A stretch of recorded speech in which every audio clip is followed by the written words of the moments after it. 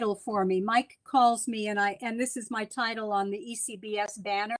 I'm the Minister of Education. Oh, yes. which I like. That Mike gave me a really good title. I am going to note two things very quickly before we start.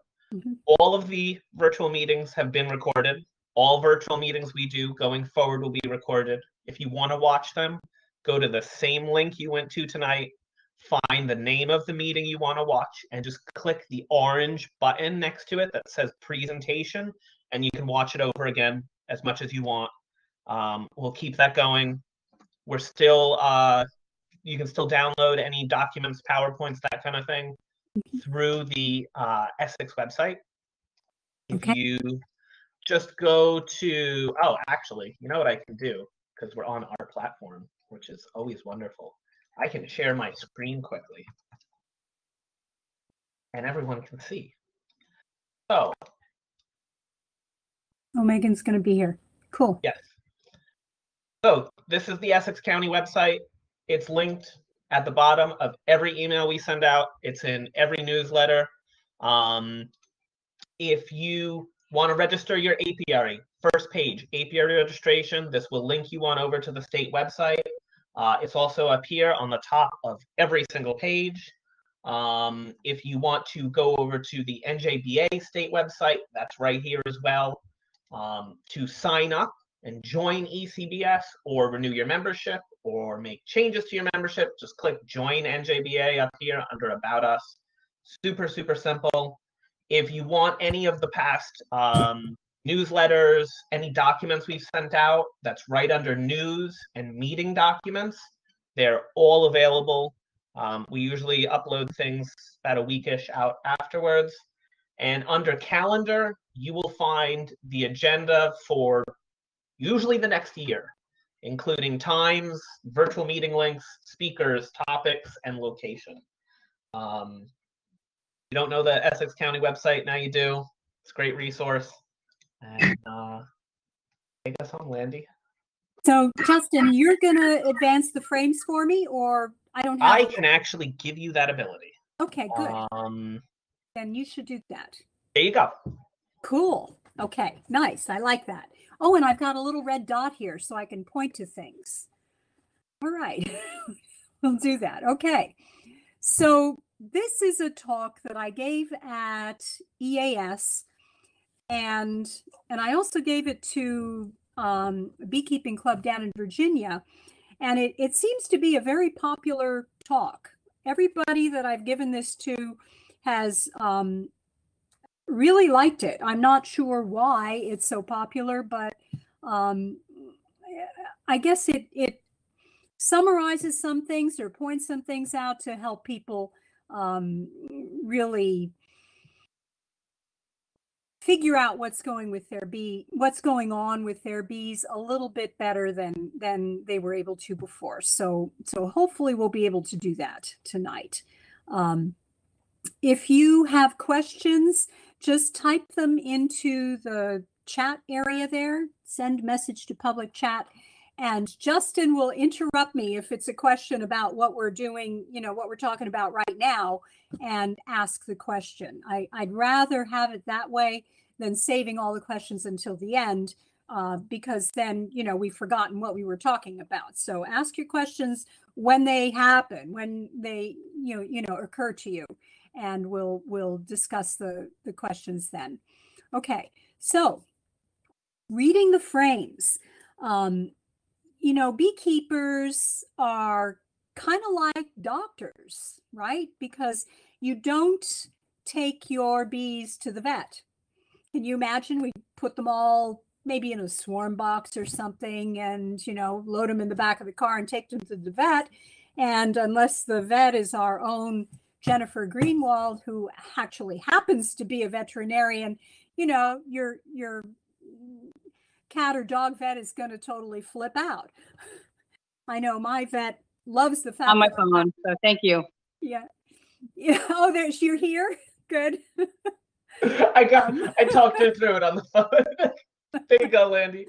Yeah, I mean, I take my vet, who's wonderful, and I adore her. I take her a jar of honey every time we go and see her, and she loves the honey, but I'm pretty sure she would not want to come and see my bees.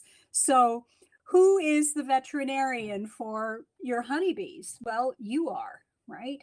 That's the case. You are their vet. And just like any medical professional, you examine the animal, the organism, which is the super colony, which is your honeybee colony, and by examining them, you can determine whether the bees are sick or well, and if they're ill, what is the disease that's present. And if you're confused about that, you would call in a super vet like Megan, your state apiarist. So, right, beekeepers are like doctors.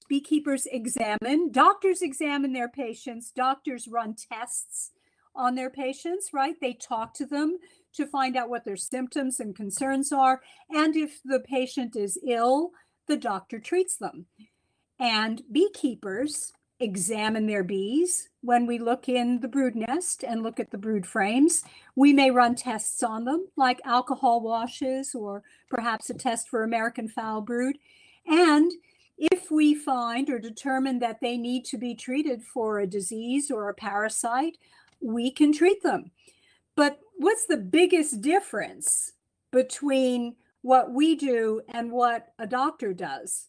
Well, it's kind of similar to the issue that a veterinarian has. We can't really talk to them. I can't say, okay, Queen Petunia, how are you feeling today? I see a little funky something in the brood nest here. Can you tell me what that's all about? Not going to happen. So we have to find other ways to communicate with our bees because they're talking to us. We don't speak bee, but they are talking and communicating with us. And what we need to do is we need to learn their language. So they'll tell us exactly what's going on with them. And we have to observe and interpret their behavior in order to correctly determine what it is that they're telling us. Can anybody tell me what's going on in that photo? What are those bees doing? It's a cool thing. If I had video, you would see the bees on the side here going up and down like that in place. Is that washboarding? Yeah, that's exactly what it is. It's washboarding. And if it's genetic, thank you. Becky says washboarding. Okay. It's Kathleen, genetic. We don't know why they do it. We don't know Landi, if they're hold on laying one down second. footprint pheromone, if they're Kathleen, washing. you might want to shut off your video because we're recording the session. It's up to you. Everybody gets to see Kathleen too. I don't mind if she doesn't, but not everyone is comfortable with being recorded. Okay. So yeah, and we don't always understand everything that they do, but there's actually quite like washboarding. Washboarding is one of their behaviors that is really pretty poorly understood. There's a lot of guessing about it, and not every colony does it, but we really don't know why they do it. It's cute when they do, but who knows why. So there is a lot, though, that we can, in fact, figure out, but we have to know what to look for. So something else that we're like beekeepers, I think, is we're like detectives, because detectives gather clues by observing things using their senses, and they interpret the clues and arrive at conclusions. And a good beekeeper is also a good detective. How many of you guys, I hate that I can't like look at people and have people raise their hands and stuff. That just like drives me nuts. But I hope a lot of you have seen this movie. This movie starring Ian McKellen is Mr. Holmes, and it's based on a story by Sir Arthur Conan Doyle. It's really an excellent movie, and I'm a big fan of the Sherlock Holmes stories by Sir Arthur Conan Doyle. In fact, I'm listening to an audio recording of the whole series right now on audible.com, and I'm having a good time with that. I read them first when I was a little girl, and I have since reread the complete works, all of the Sherlock Holmes novels and stories, probably at least half a dozen times. So if you are familiar with them, you'll know that Sir Arthur had Sherlock Holmes retire, and he kept bees on the Sussex Downs.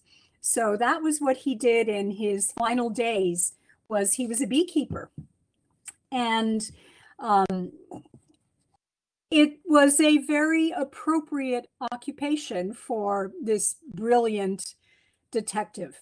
So if you're interested, read a story called The Adventure of the Lion's Mane, which takes place, and there are several references to Holmes's beekeeping endeavors.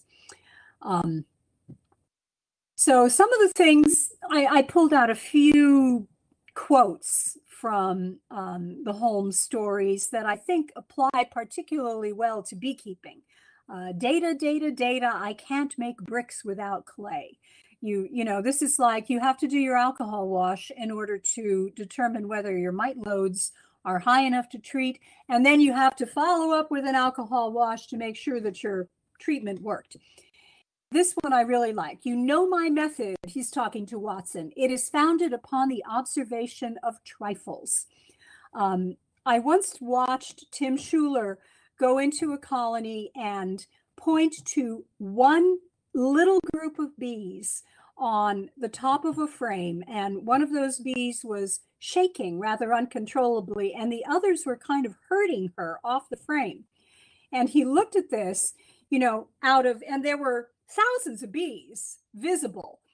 And Tim focused right in on that little group and said, we're looking at chronic bee paralysis virus right there. So the observation of trifles, and one little honeybee is certainly a trifle. You see, but you do not observe. The distinction is clear. A lot of us do that.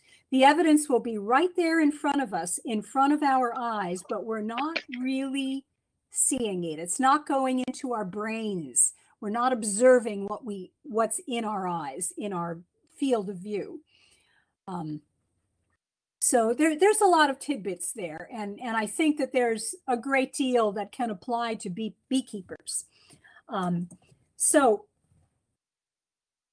we're detectives, and you can learn a lot about bee biology and behavior by reading, studying.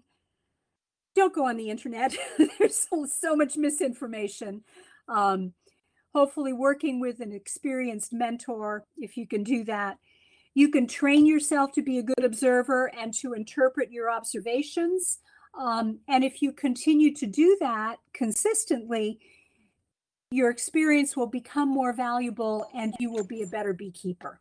So learning to observe, training yourself to observe, and record your observations will make you a better beekeeper. So when we're looking at our bees, what exactly are we evaluating? We're their veterinarian, we're their doctors. What are we looking at? There's only 4 things, guys, that you ever need to worry about. But every time you go in the hive, you should be looking at these 4 things and evaluating them. Strength. Okay, how do you track strength? I like to record during an inspection how many frames I'm looking at are covered with bees. So in spring, you put in a package. Say you get a package of bees and you shake them in. You're going to have, I don't know about deeps, but if they're in mediums, you're going to wind up with anywhere between 9 and maybe 15 frames of bees in a 3-pound package, you know, depending on how many died in transit. So let's call it 10 frames of bees. That's what you start out with. As the queen, they draw the comb, the queen begins to lay, and the size of the colony grows. So maybe at an inspection 3 weeks later, you're going to be seeing 17 frames of bees. And then perhaps 2 weeks after that, you're going to be up to 22 frames of bees. So if that number starts to suddenly decrease, there's a problem. Something happened. So maybe in mid-May, you had, or all right, let's say May 1st, you recorded 26 medium frames covered in bees.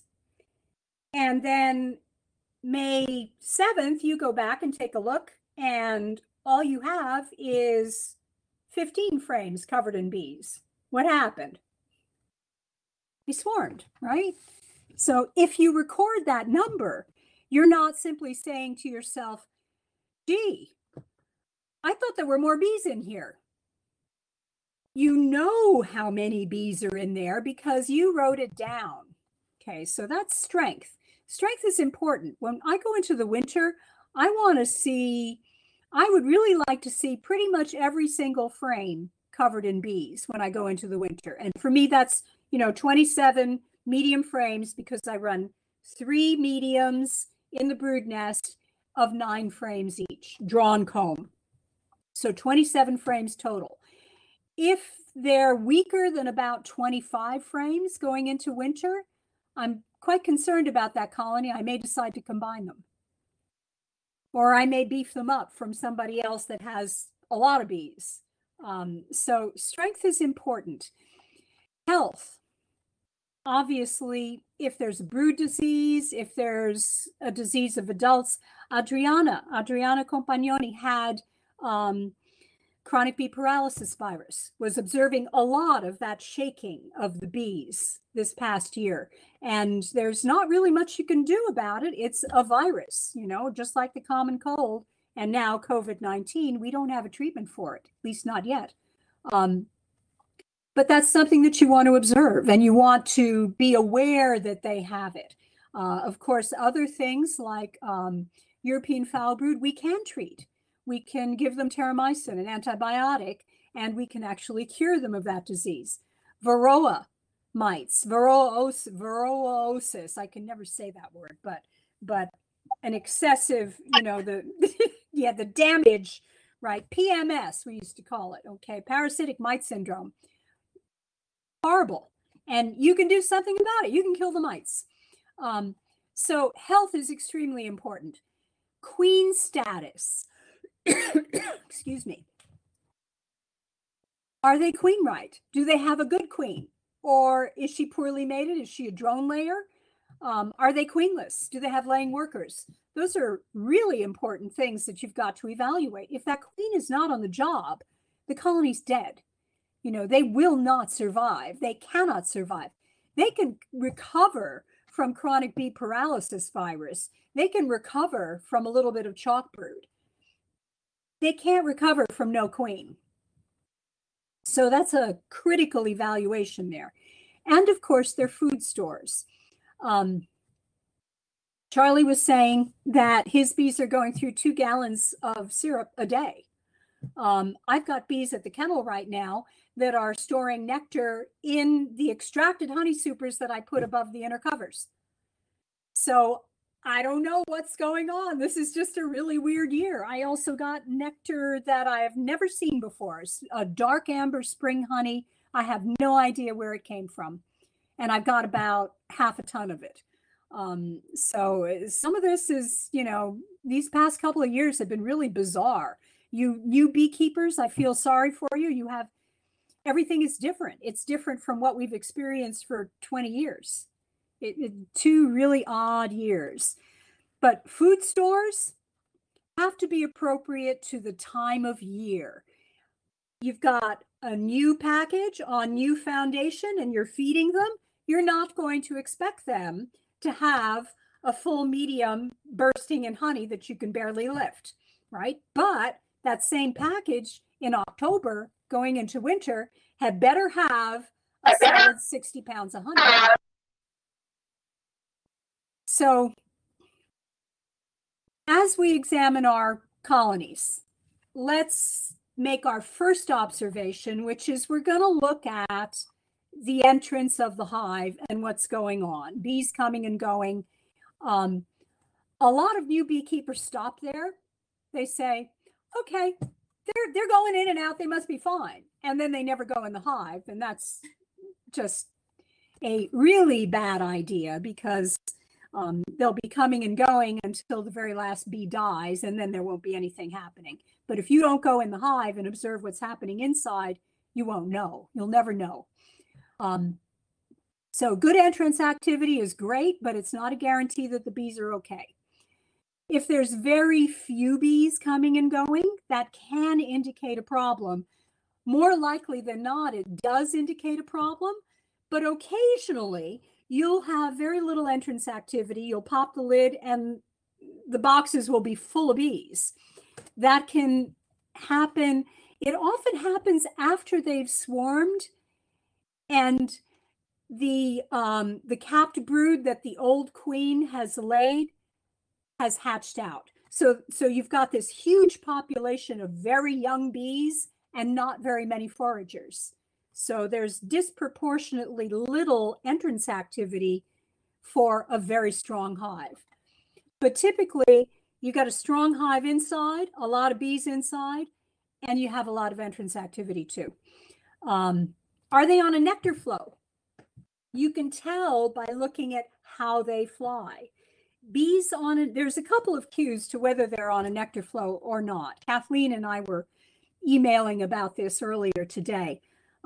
You can tell by white wax that they build in the hole in the inner cover, because they only build wax when they've got nectar coming in. It takes nectar to make wax. But also they fly in a very distinctive pattern. It's in and out, or out and in, out and in, out and in. They're very directed, purposeful flight. They're on a mission. They're going to get that nectar and bring it back. You don't see them like lottie-dotting around and, just kind of not orientation flight. It's like they're busy, they're going.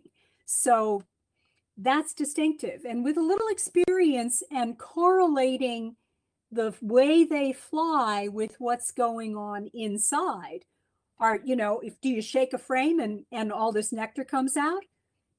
That's a clue, right? They're on a nectar flow. Correlate that with the flight activity at the entrance. So you can recognize when they're on a flow by looking at the entrance activity. Is the colony being robbed? That's another one. That's pretty distinctive. You see fighting at the entrance. You see clouds of bees around any crack, any little hole. And there's, huge amount of activity. Zigzag flight. They look kind of shifty, robbers. They obviously don't belong there. So that's something else you want to observe and correlate to what's happening inside. Are they bearding? Huge beards of bees hanging out the front porch. Well, it's probably just very hot. I've heard a lot of people say or ask, are they getting ready to swarm? No, they're just hot. I hang out on the porch too when I'm hot. Or you may have just done a formic acid treatment of, Formic Pro, and everybody's trying to get away from the stinky smell. But most of these observations related to the entrance activity are related to colony strength. How many bees are in that hive? That's colony strength. So next thing you're going to do is you're going to pop the lid. Lots of bees on the inner cover. That's a good sign. You want to see lots of bees on the inner cover. If I pop the lid and there's no bees there, I'm immediately worried and concerned about that colony. Unless it's like extremely early in the spring or it's a brand new package or nuke. But I like to see bees on the inner cover. If there's wax, white wax or light colored wax in the hole in the inner cover and between the inner cover and the top frames, that's a sign that they're on a nectar flow. So that's one of the things that I will record when I'm making my observations. I'll use the abbreviation WW. WW means white wax. And it's a good thing. Right, Indy? Indy agrees. He likes white wax because then I'll put the inner cover down and he'll lick the nectar off. So let's see. Yeah, that's time to add a honey super. So lid observations, strength clues and food clues. And your honey stores. Okay, that's pretty obvious. If you've got a lot of bees, it means you've got a lot of honey. Strength and food collection are related. Large colonies produce lots of honey. And smaller colonies don't have the resources. They're busy raising brood. They don't have that many foragers, and they're not going to bring in a crop. Also, large colonies, very strong colonies, have a much larger proportion of foragers to nurse bees than does a young colony, a weak colony. So more bees are going out and bringing in the honey.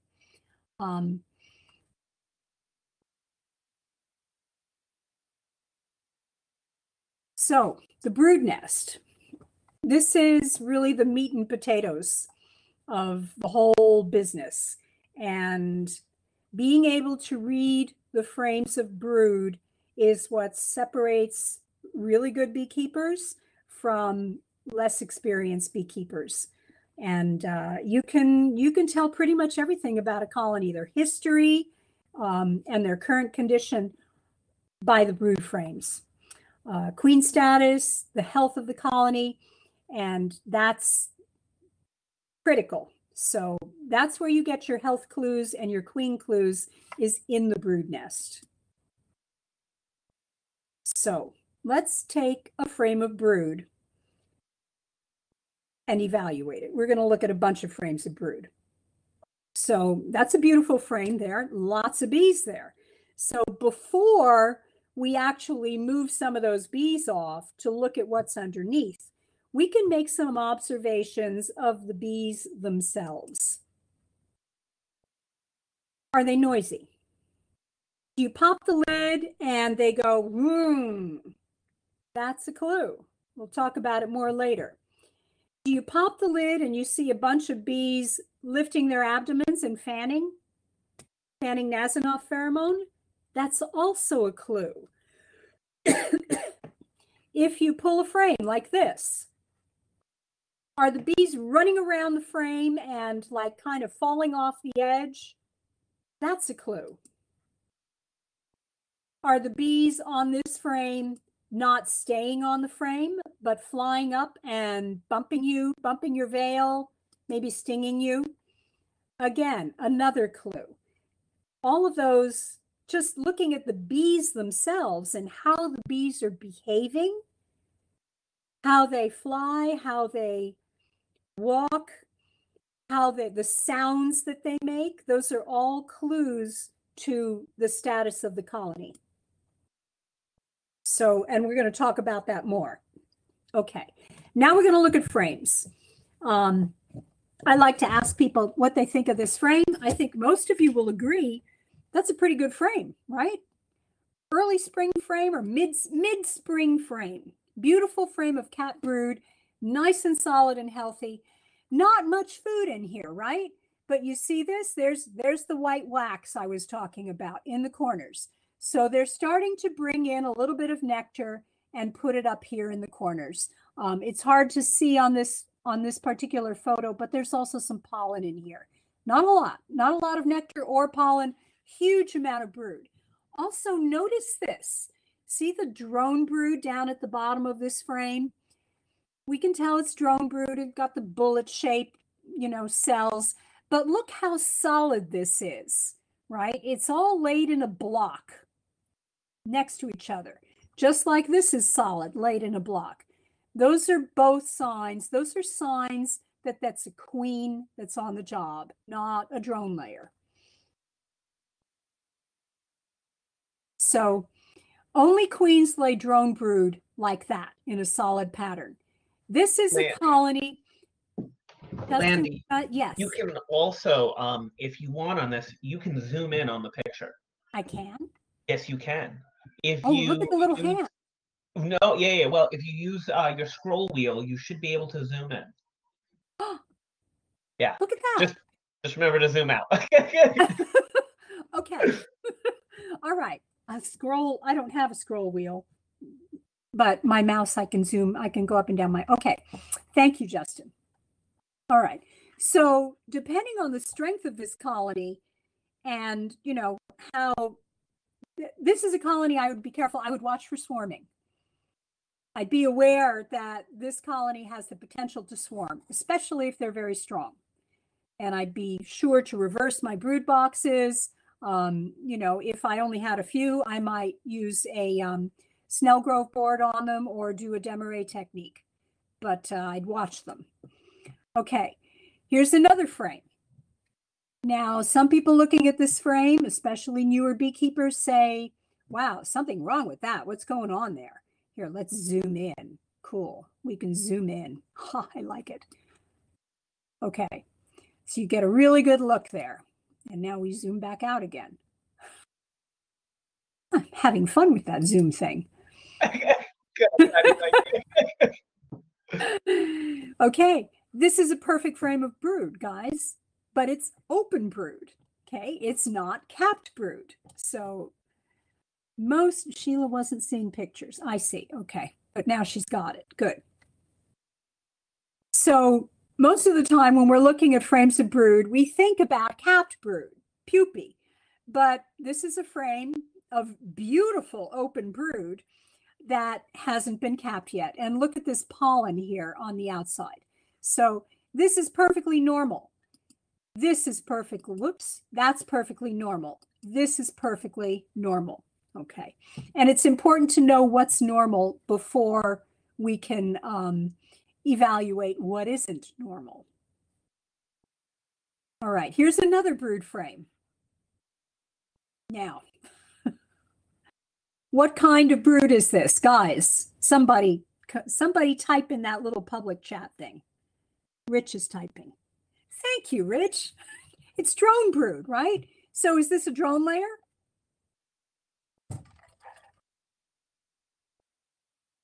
Oh, Rich says no. Justin says yes. Rich is right. Okay, this is, Mark says yes. Justin quits. Don't quit. Okay, this is a frame of solid drone brood deliberately introduced. Okay, it was a frame of drone foundation that the bees have drawn out. And I sometimes use these in drone mother colonies when raising queens because I want lots of Mr. Rights to mate with my virgin queens. So if it's a colony that's in, the right distance from the mating yard, and I really like its characteristics, the bees are calm, the bees are gentle, they're productive, they're resistant to mites, all those good things. I'm going to give them a frame of drone foundation to draw out. So, and this is actually, whoop, okay, this is getting away from me here. Somewhere in here, I think okay, the caption to this is Sue Kobe. Sue Kobe took this photo. And if any of you know who Sue Kobe is, she's a queen rearer. Okay, she raises queens and has done a lot of genetics work. She used to be with University of Ohio, but she's now out west in California. So this frame of drone comb was deliberately introduced either as part of a queen rearing program or for IPM to kill varroa mites. So it's a perfect frame of brood. It's beautiful, solid, almost no holes, really nice frame. Okay, so now how about this? Is there a problem here? What do you guys think? Is this a problem frame? Is there something wrong with this frame? Nobody's typing. Mark is typing. And Mark says no, and Mark is correct. Okay, there's nothing wrong with that frame. This is a frame of emerging brood. So what's happened is queens usually start in the middle of the frame laying, and they lay in a circular pattern until they get to the outside here. So the oldest brood is in the middle, and that hatches out first, leaving this ring, okay, of pupae that will hatch out a little bit later.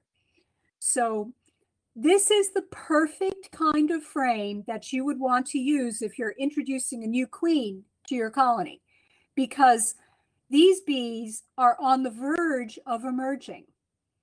And as soon as they come out, if you've got a queen cage right here, right, I guess this is upside down. Oh, can't quite go back. There. Okay. I'm not sure about the roly thing anymore. Okay. But if you have a queen cage in here, very soon, all kinds of bees are going to come out, and they're going to see that queen, and never having known any other queen, they just say mom. Okay, so they will accept her immediately. A frame of emerging brood is great to put in a mating nuke, or, you know, if you harvest a swarm cell from a really strong colony and you want to make a nuke, if you can pull a frame like this, she's sure to be accepted. Stephen also asked if that is honey around the outside of the frame. Here, yes, it looks like it's nectar, probably nectar. It's no way of knowing without shaking the frame whether it's nectar or honey, but yes, there is food on the outside, and they like to do that, you know. Usually they'll, and okay, here's some capped honey right there in the corner, a little bit of capped honey. All right, now here's a frame. What do you guys think of this frame? Is this a problem frame? Becky's going to take a stab at it.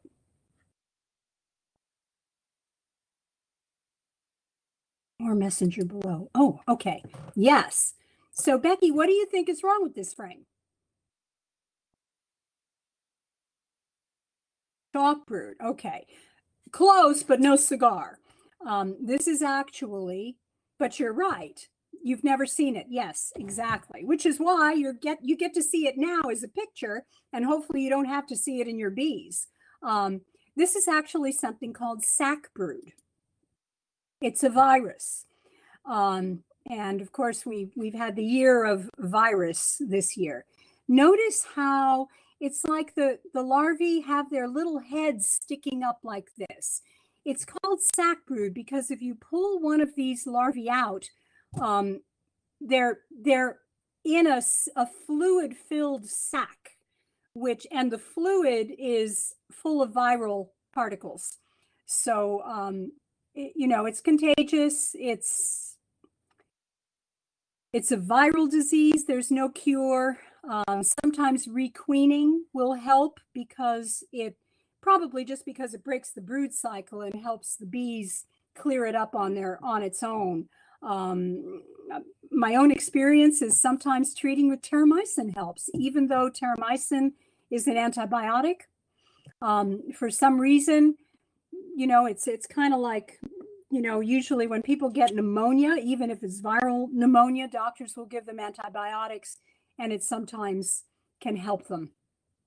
Maybe just prevent, you know, concurrent infection. We often see this, or I often see this in conjunction with European foul brood. So those two diseases seem to like to go together, not uncommon. And speak of the devil, anybody hazard a guess what this might be, since I just told you? Megan.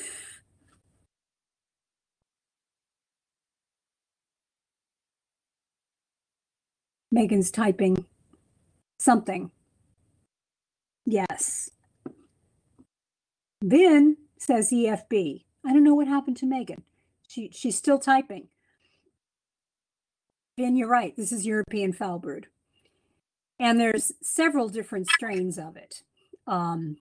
So they don't all look exactly the same. But this is pretty common now. You see how this larva is like twisted up the side of the cell? That, and this one also, same thing. That's very typical of European foul brood. It forms a scale, these, where the larva dies and falls and kind of gets into this gummy substance at the bottom of the cell. But in European foul brood, you can easily remove that scale. It comes right out. Megan says sac brood is her favorite. I think I'd rather have sac brood than just about anything else. It's not usually a very serious disease. I don't think I've ever seen any colony die of sac brood. This will kill them. European foul brood will kill them, but it's treatable. And oftentimes it'll clear up. My own, if you read the books, they say it clears up on its own. But my own experience is it doesn't usually clear up on its own. You have to give them an antibiotic. So European foul brood, like American foul brood, is a bacterial disease. Okay. Sac brood is viral. The foul broods are bacterial. Okay, Megan says we are seeing more cases of EFB this year than normal across the nation. So our state apiarist is in touch with other inspectors through the apiary. Is it the Apiary Inspectors of America? I think is the name of the society. So they get together and, compare notes as to what is going on across the country. I usually see at least one case of this a year.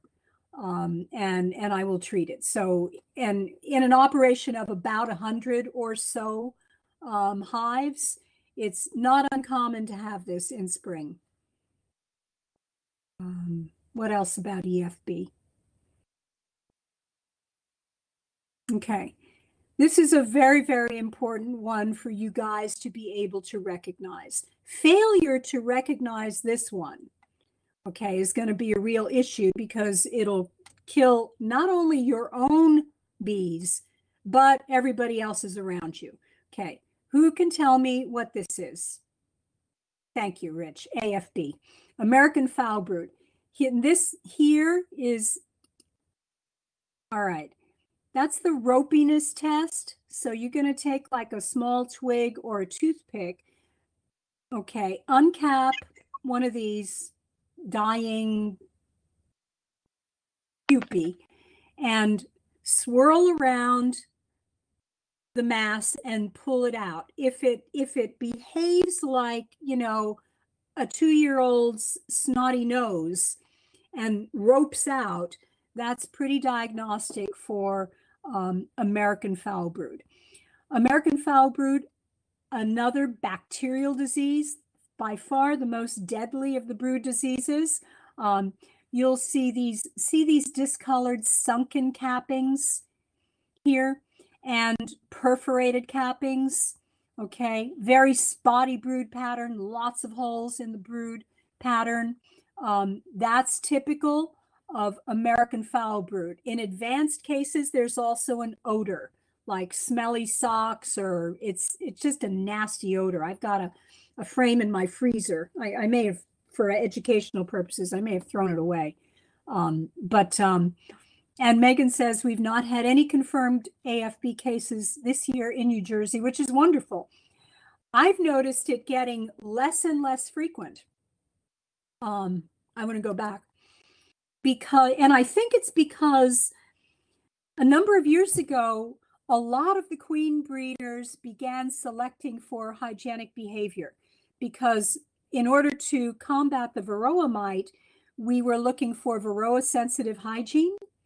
So bees which have varroa sensitive hygiene are also traditionally hygienic, and hygienic bees are more than 90% resistant to both American foul brood and a fungal disease called chalk brood.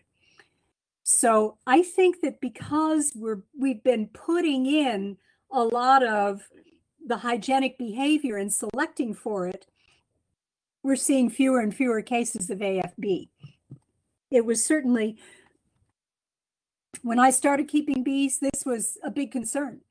And like 40 years ago, it was pretty much the biggest concern. Before Varroa, this was what we all worried about.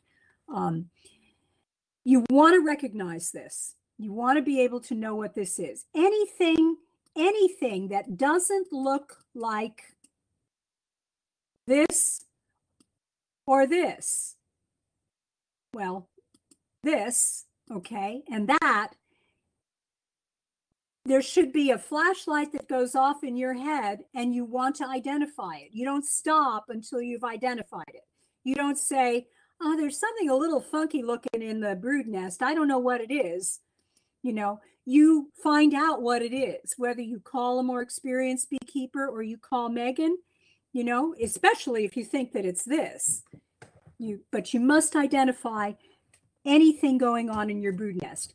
This will kill not only your bees, but what happens if we get outbreaks of it? It's like, well, it's like, you know, the coronavirus, you know, it's like, but these bees have parties all on their own. It's like they all go to a bar and, you know, have a big party and infect each other because, you know, drones are going back and forth from this hive to clean hives, bringing along spores in honey, okay, and pollen and propolis, and contaminating other hives with it. So you got to recognize this. You got to make sure that if you have it, it gets taken care of. Okay. Now, who said, somebody said chalk brood before. Vin said chalk brood. This is chalk brood. It's pretty distinctive looking. Which is why I say that it's kind of easy to identify. You'll see each of these. Now, I don't have a picture of just the mummies, but each of these little mummified larvae, remember if this is I think this is larval stage rather than pupal stage. I could be wrong. It could be pupal stage that gets this, but this is a fungal disease. So the brood turns into these little mummies. Some of them are white. Often you'll get gray ones in there too. And the two different colors represent two sexes of the fungus, which I think is kind of interesting. Chalk brood rarely kills a colony outright, but it can debilitate it to the extent that it won't survive the winter because it won't be strong enough and it won't be able to store enough honey to make it through the winter. I've seen that happen. I think like the first or second colony that I ever had got chalk brood, and we were not selecting for hygienic behavior back then.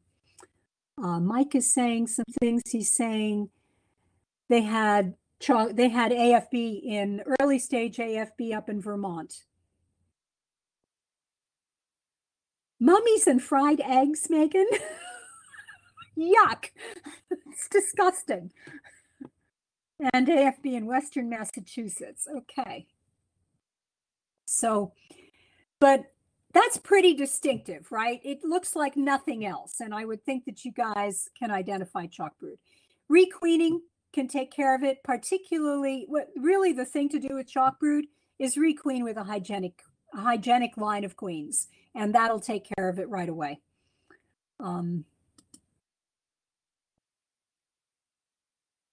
Okay, let's look at this frame and ask ourselves what clues are on this frame. What are we seeing here? I'm seeing we have worker brood here. This is capped worker pupae. And I've also got capped drone pupae right next to the capped worker pupae, right? So what can I conclude about this frame? Failing queen. Yes, thank you. That's exactly what I can conclude. Whoops. Speak about this frame. There we go. Yes, this queen is a drone layer. Either she didn't mate properly to begin with, or and she's running out of sperm, or she's old and she's running out of sperm. But either way, she's not able to fertilize those eggs. So we're looking at capped drone brood in worker size cells. And how do you know they're worker size cells? Because they're adjacent to worker brood. Okay, so don't ignore this.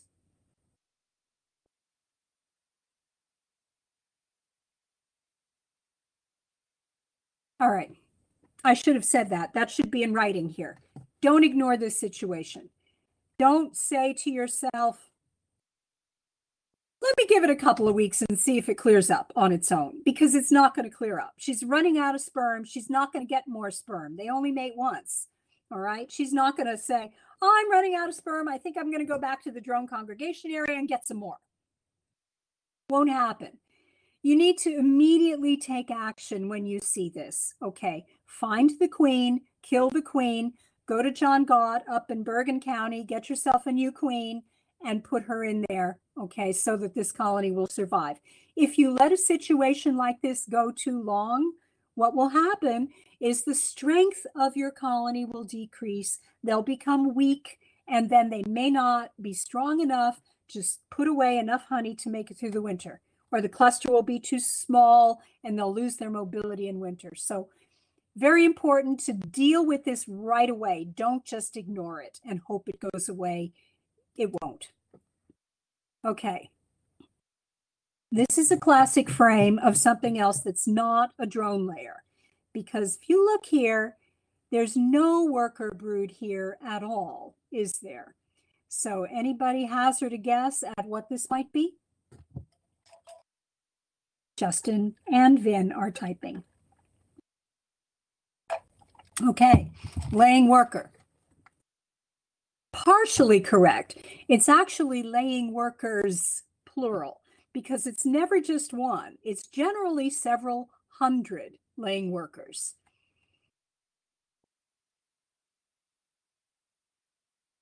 Take a real good look, okay? See how that raised, bumpy pattern of drone brood is?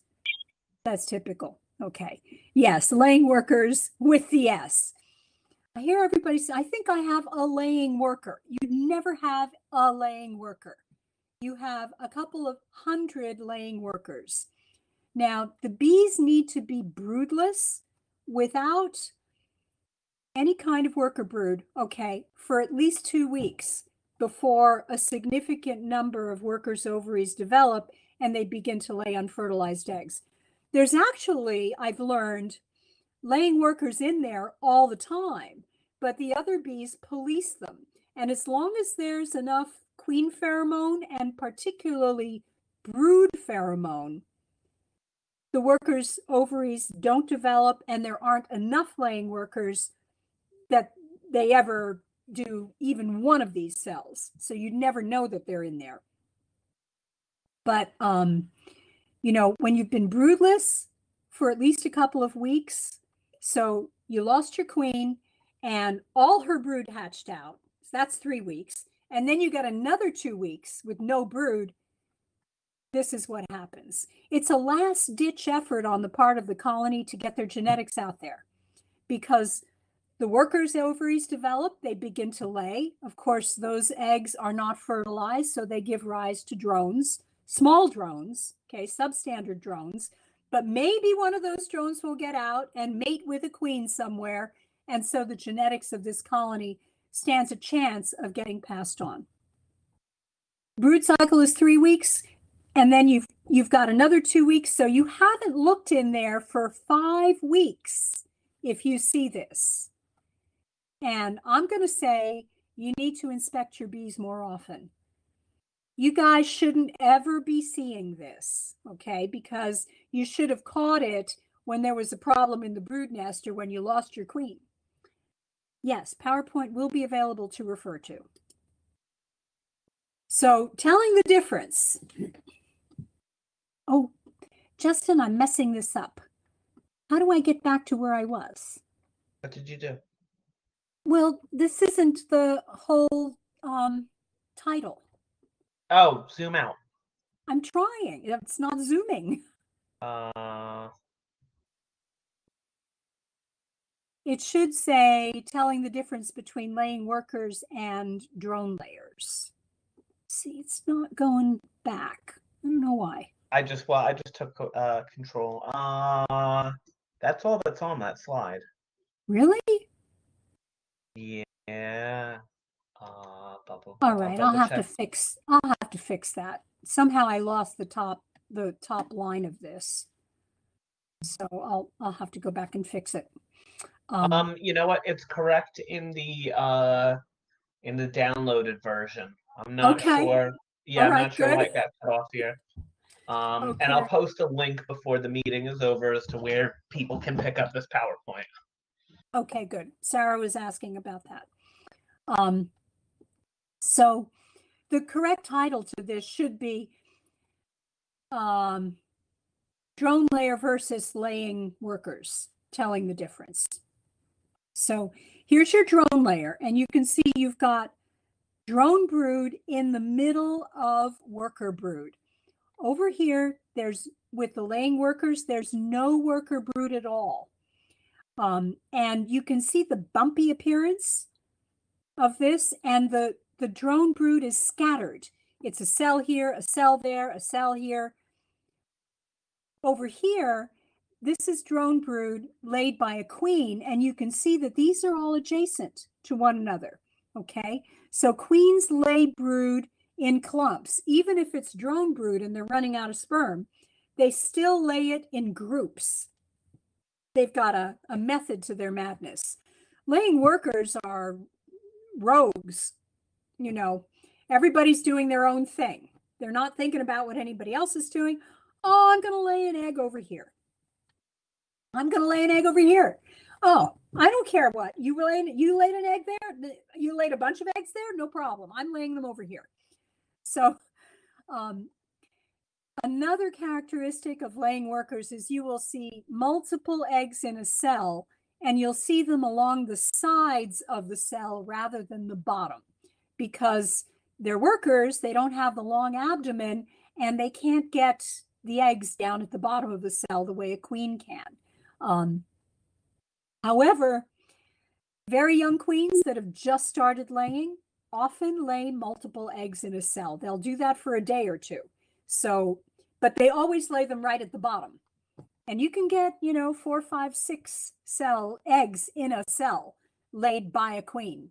Laying workers, you'll get a ton, but they'll be along the sides. Many will be on the sides of the cell. So that's another way of telling the difference.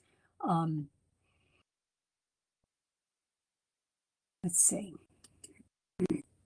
Okay. Last frame here, and I am going to zoom in on this so you can see what's in the middle of this frame. Okay. You guys can see that there's brood out here, some drone brood, there's worker brood here. And remember, in spring, they'll lay more drone brood. So just seeing drone brood in and of itself is not an issue. It's when you see drone brood like this in the middle of worker brood, that's when you have to be careful. That's when there's a problem. This is properly laid drone brood in a clump in spring. So look here, you can see that there's nectar in these cells in the middle. And here's your, this is your brood nest right here. This is where the brood should be on the frame.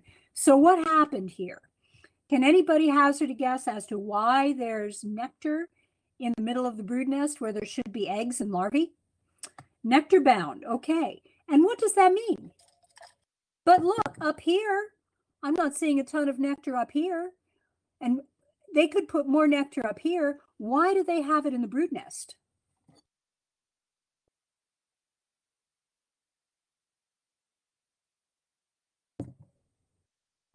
They're backfilling with nectar after the brood emerges and there's a strong flow. Okay, could be that. Let me tell you something else about this colony. There's no eggs. And there's no young larvae. In fact, there's no larvae at all. There's just capped brood. Just capped brood, and there's nectar where there should be eggs and larvae. Coming out of winter? No, probably not.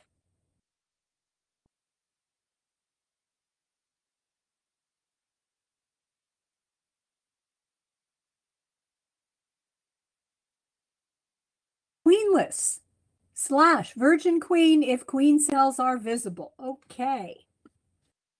The queen got into the supers. Maybe. All right. Pay attention, guys, because all of you will see this. And many of you probably saw it this spring or would have seen it had you been looking. What happened here, this colony swarmed or they superseded their queen. Okay, so no open brood of any kind on any frame, no eggs, no larvae. May or may not have cat brood. You can't find a queen. House bees are jamming the brood nest with nectar and sometimes pollen. Are they queenless? Are they queenless? 9 out of 10 you beekeepers seeing this situation will get on the phone and call up and say, Landi, do you have a queen? Or do you know where I can get a queen? I think I'm queenless. Maybe you really are. But if this happens in spring and it's a nice strong colony, you probably are not queenless. You probably have a virgin queen. So typical. And 9 times out of 10, that's the answer. Wait 2 weeks and you're going to see eggs. So what probably happened is the bees swarmed. The bees swarmed. Now, if you're tracking the numbers of frames covered in bees, you're going to know that your bees swarmed, right? Once they swarm, and they swarm when there's a nectar flow, right? There's lots of food coming in. It's a great time to reproduce and look for a new home. So you're tracking that, and you notice they've swarmed, and you see this. Well, they swarm once the first cells are capped. It's another week before that the virgins emerge, like 5 to 6 days. And then another couple of weeks before that new virgin queen flies to mate. So it's 3 weeks from this time of the swarm before you can expect to see your first egg. 3 weeks. You have to be patient and wait, right? You gotta wait. So the bee swarm, there's a virgin queen present. Sometimes the queen has been superseded, so it's not necessarily a swarm. Justin pointed out you want to look for queen cells. If queen cells are visible, that's a great clue. So you go searching through and you see open cells, open queen cells. Well, okay, you probably got a virgin in there. But regardless, you have to wait, right? You have to wait for them to mate. So how can you tell if there's a virgin? A couple of ways you can tell. The difference between a colony with a virgin queen and a truly queenless colony. Number one, the real queenless bees are usually noisy. They're so noisy, and it's so common that we call it the queenless roar. You'll see that phrase used in the literature, and it really is. You pop the lid and you open up the outer cover, and they go. They're very noisy. They act nervous and unhappy. I don't know how to describe this to you, but they're not calm. They're not gentle and still on the frames. They run around. They'll sting you more. And they very frequently do this. They lift their abdomens right when you pop the lid, okay? They'll lift their abdomens and fan Nasinoff substance. Okay, so they fan their wings and they get that come hither pheromone in there because they don't have any queen substance. That's what holds the colony together, is that queen substance. There's no queen substance in there. The Nasinoff pheromone keeps them together. Okay, so those are a couple of behavior clues, are a couple of ways of, did I shake them down? And okay, we're looking, trying to read the comments here, but I shouldn't be reading the comments. I can't help it. Okay, so bees with a virgin are often more testy than a queen-right colony.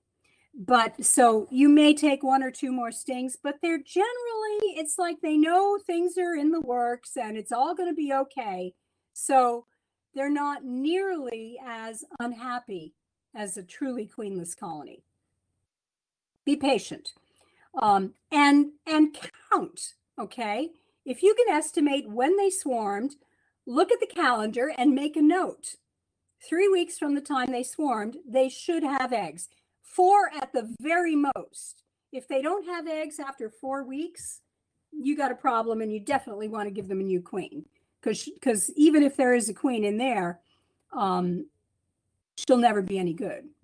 Dan said something good, which is that there are times to be patient and times when you have to act. He is absolutely right. And I would be remiss if I didn't point out that if the bees are making queen cells, they don't make them overnight. It takes them a good amount of time to make those cells. Hopefully you've seen that on an inspection prior to this happening. Yes. Hopefully you have been diligent and, done your swarm management, reverse brood boxes. But you know what? This is biology. This is the reproductive imperative of every living organism to reproduce. And you can do all the swarm management in the world, and some of them are going to swarm anyway. So as we all discovered this year, right? We had a lot of swarms this year. So that's one way, right? The behavior cues of knowing, do I have a virgin queen? You're not going to see that virgin, chances are. Or am I truly queenless? So virgins take a couple of weeks, 2, maybe even 3 weeks to mate after emerging. They're very hard to spot. They run around. Nobody pays any attention to them. So there's no queen retinue as there is like with a mated queen. They're smaller than mated queens. And just make the assumption that if you have a virgin in the colony, you're probably not going to see her. You will be lucky if you see her. So one of the most common mistakes new beekeepers make is to assume that a colony is queenless when they actually have a virgin queen. Very, very common mistake, probably the most common. So how do you know for sure? That behavior cues, those are kind of nebulous things. You could be mistaken about that. Well, here's a surefire way of finding out. Go to your other colony, and I hope all of you have at least one other colony. Find yourself a frame of eggs and very young brood, what we call milk brood, swimming in royal jelly, just a day or 2 old, those larvae. Take that frame, make sure the queen isn't on it, give it to the colony that you suspect may not have a queen, mark it so you know which one it is, come back a few days later and take a look, pull it out and see if they've started a queen cell on it. Started a queen cell on that frame using that young brood, you really are queenless, okay? So at that point, you can go buy a mated queen if you want to speed things up and give it to them. If they have not started a cell on that frame of open brood, there's a virgin in there. They already have a queen. They're not going to start a new one. Okay, so how will we recognize and remember all these clues? We'll observe, record our observations, and check the results later. And you'll have this PowerPoint because Justin will post it on the website and you can go back and look. Okay, that's it. Thank you all very much. And any questions? Before we get into questions, I'm going to post in the chat a link to where you can access all of the chapter documents. I'm just going to remind everybody once again, you can find all of this at any time from the Essex website by clicking on the button that says News at the top and then Meeting Documents. I have uploaded Landi's presentation from tonight into there. So if you want to go download it right now, go download it.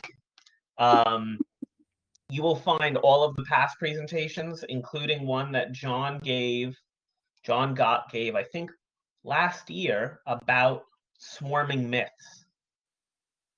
And do you remember that? I'm trying to think. It was really good. He discussed a lot of the or maybe it wasn't about swarming myths, but it was No, not swarming Missy. Um, well, he gave us a talk about queen rearing.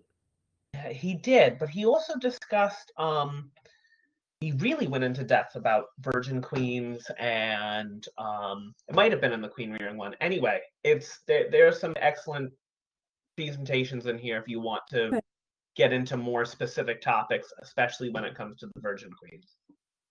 cool. Yeah, virgin queens they're tricky. I'm telling you, it's hard. They're fast little things. They're very hard to spot. Even in a mating nuke. Even in a mating nuke, a 5-frame mating nuke, I sometimes can't find the queen.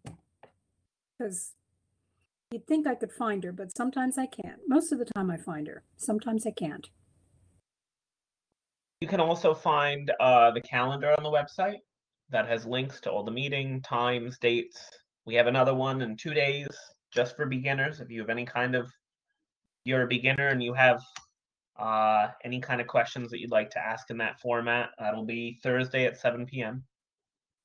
That's great.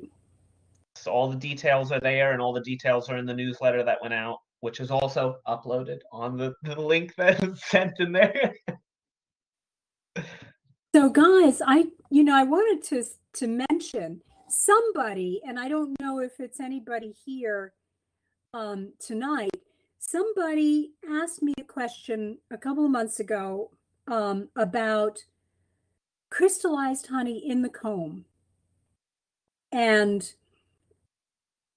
what do you do about it? And had I ever seen it? And I was kind of astonished and thinking maybe it was leftover, sugar syrup from last year. But I have to tell you guys, I found some crystallized honey, spring honey, this year's spring honey that crystallized in the comb.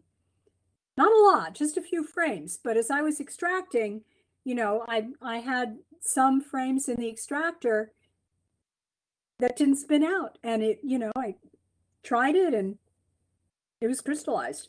So if that was you, I can't remember who it was that asked me about it. But I have to tell you, this has been a really weird year. Never in my life did I see honey crystallize in the frames like that. This year it did. And I also got a very dark amber spring wildflower right after the black locust. Have no idea what it is. Odd year. Jim says, I have 2 small colonies. One is a split and one was a swarm. The swarm is being robbed really badly, and I'm having a hard time stopping it. Any clues what's going on with the colony and why they can't defend themselves? The swarm was very strong and large, and the swarm is the one that's being robbed. Robbing is a real problem. You could try putting on a robbing screen, but Jim, I know where you are. You're in Boonton Township, so you have some room. Probably the very best way to stop it is to open feed. Jean got that dark honey. You think it tastes weird? I thought it tasted pretty good, but it wasn't super dark. It was dark amber. It wasn't as dark as like Japanese bamboo.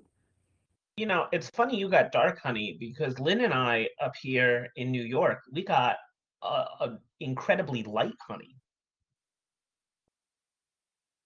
I got light honey too. That was my black locust. But right after the black locust, I got this darker honey. Jean says it tastes like it has whiskey in it. Okay. Jim, try open feeding. If you're in a position where you have the land that you can safely open feed, that will stop robbing dead in its tracks because the bees think it's a nectar flow. And just make sure, you can put entrance reducers on weaker colonies or use a robbing screen Make sure, if you have any older equipment with holes in it, duct taped the holes shut. Don't have an upper entrance. Make sure there's, everything is flat and sealed, and you did all that. Yeah. Spotted lanternfly nectar. That's crazy. Everybody got a mixed bag. The light and the amber. The amber is more complicated. I would agree. I liked it. I thought it had a really delicious flavor. I don't like it as well as the tulip poplar we got last year, which had that tangy, lemony flavor, but it was very rich. I thought it was delicious. Spotted lanternfly nectar. You guys are a hoot.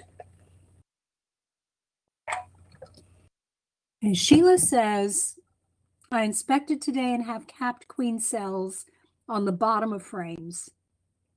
I'm sure they swarmed already. There are less bees. Will they be able to build up numbers for winter? Sheila, I would ask, number one, are you still on a nectar flow? Okay, some of my locations are still getting nectar, not a lot, not in dearth. You're probably going to have to feed them. And make sure you treat for varroa. All of you should have treated for varroa at this point. And that's been complicated too because of the heat. It's made it very difficult. I've had to do it with Apigard, and if you can use Apivar. We talked about this last month or month before, I think, but it's a tricky formic acid. I'm going to put some on Saturday. I think I've got a 3-day window of decent temperatures starting Saturday. But it's been very dicey with formic acid. Pulling out capped honey tomorrow. We'll start feeding the strong guys. Yeah. You definitely want to. You want to have your honey off. You want to have your mite treatments on. Where can I get the honey that tastes like whiskey? Ask Jean. Oh, I don't know. Yeah. How much do you feed if you're expecting a fall flow? Well,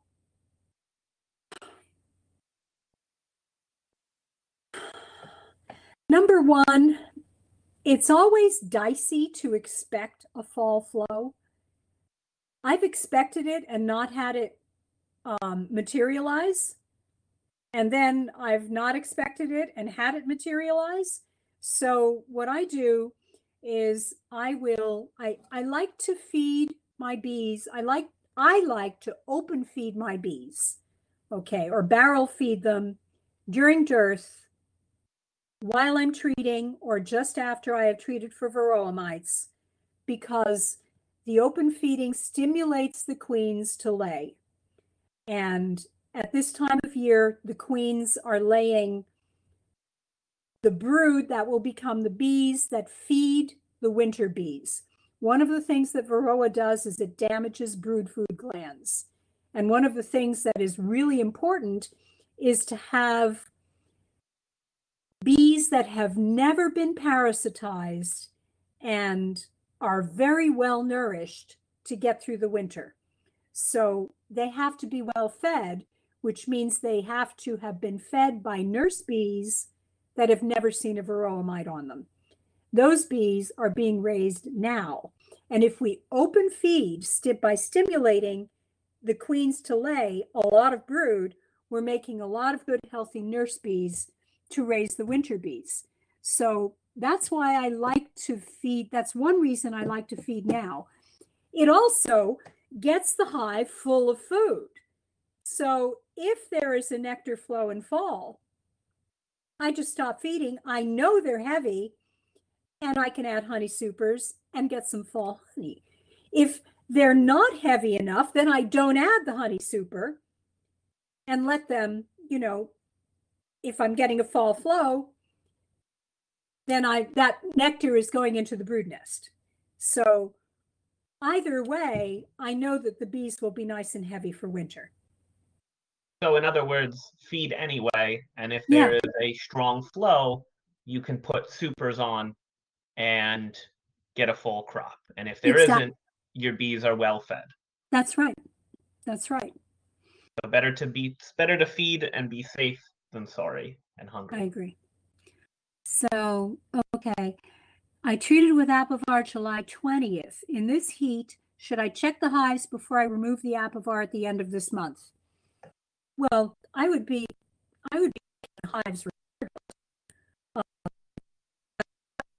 damage.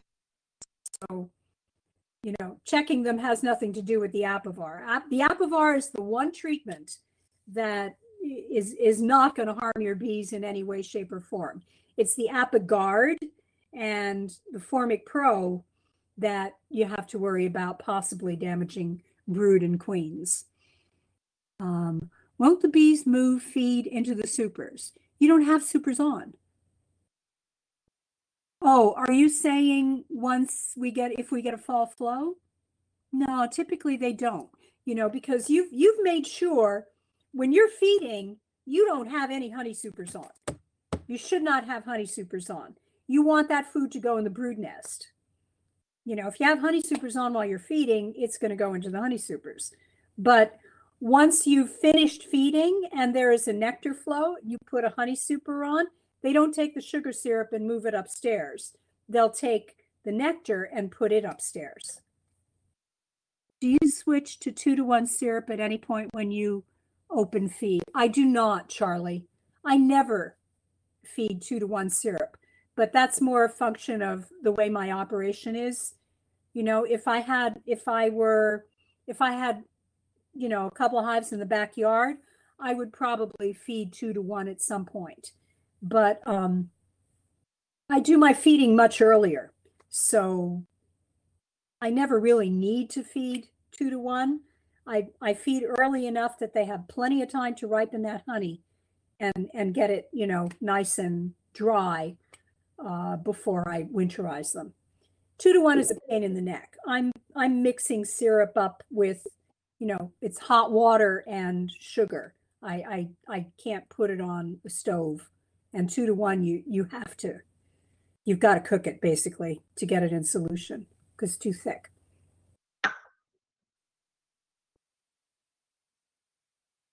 Landi, have you seen that Hive Alive, their feeding stimulant supposedly has been shown to be effective in helping treat Nosema ceranae?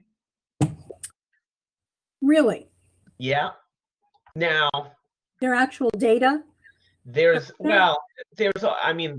actual data, but it's the efficacy of the study is questionable. Okay. But there is some data to show that it can be effective in the treatment of Nosema ceranae. That's interesting. Yeah. I'm a little dubious just because I've seen some of these companies make claims for their products that really don't have the scientific research to back the claims. Plus, I have not found Nosema ceranae to be an issue in any of my colonies in recent years. I think they've developed some kind of resistance to it. I have no idea how they did it, but it's like a non-issue. Megan, you have any, I don't know, comments or thoughts about Nosema ceranae? Personally, I think it's like the tracheal mite. I think it's just really hard. I don't even think the researchers really understand Nosema. So I think a lot of beekeeping for some people can be, hey, I had success this year doing it this way. I'm going to keep doing that. Mm-hmm. So I think with Nosema, whatever you think works for you, just go with it because the researchers really don't even understand it. Yeah. I mean, I haven't had any problems. And yet when, you know, my hives were tested during the APHIS surveys, there was always some nosema. But, you know, they would all winter perfectly. They'd be strong, heavy, you know, no issues, no visible signs of any problems associated with nosema. And yet I know that it was in there. So I'm not worried about it. It ain't broke. Like Russian, do you feed pollen substitute to stimulate brood in preparation for winter?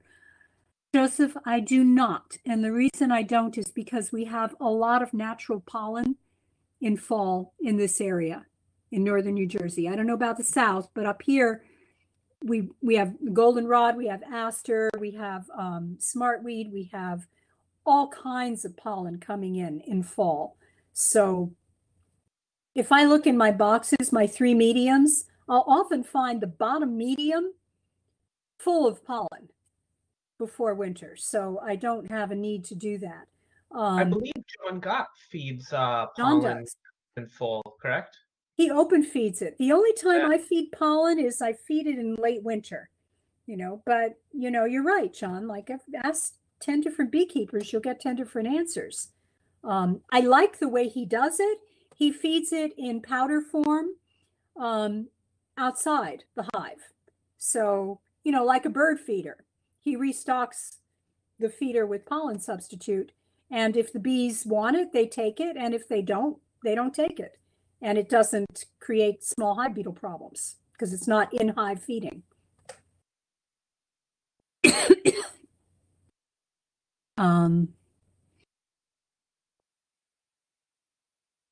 Apivar is safer for the queen than Formic Pro. Yes, absolutely. Apivar doesn't do anything to queens or brood. Formic Pro, if it's a weak colony, can kill the whole colony. You have to really be careful about following the directions in Formic Pro. Apivar is amitraz. Okay, it's a chemical. It's a hard chemical, but it is the most gentle treatment as far as the bees are concerned. It also happens to be the most effective, but it also takes 2 months. So if there's a fall flow and you have to put Apivar on now, you're not going to get any fall honey. Can't have Apivar and honey supers on at the same time. All right. Are there any more burning questions? Because I think I'm about to lose my voice. Jim collected a small swarm yesterday. Yeah, 4 medium frames. Is there enough time to move them to a 10-frame box or keep them in 5-frame brood box for the winter? I would make a nuke out of them. You've got a small 4 medium frames. I would super them and feed them like crazy. Open feed them like crazy. And you might be able to winter them as a nuke. Thank you, Megan. Overwinter in a nuke double high. I agree. Oxalic acid, Rich is saying oxalic with a question mark. Oxalic is really only effective if they're broodless. Treat the swarm. Good point. Swarm could even be an absconsion. Yeah, I was going to say a lot of the swarms that we see now and even into September are bees that are absconding from a colony, and they're usually leaving because they're trying to get away from some type of disease pressure. So I know a lot of the research I did, I saw colonies that would come in like 15 mites per 100 in swarms that were late season. So just heads up. Insurance at this point. I think that's about late enough. If there are any more questions, we do have that second Thursday meeting. Feel free to ask them. It's the point of that meeting. But I think Landi is fading. Landi's definitely fading. Thank you. For ice cream. Thank you so much for a wonderful presentation, Landi. Thank you, guys. I miss you guys. I can't wait until we can actually see each other in person and eat pizza and, and just hang out. I really miss that. Good night, guys. Thank you. Good night, everybody. I'll end the meeting, Landi. Okay, thanks, Justin. No problem. Bye. Everybody be well.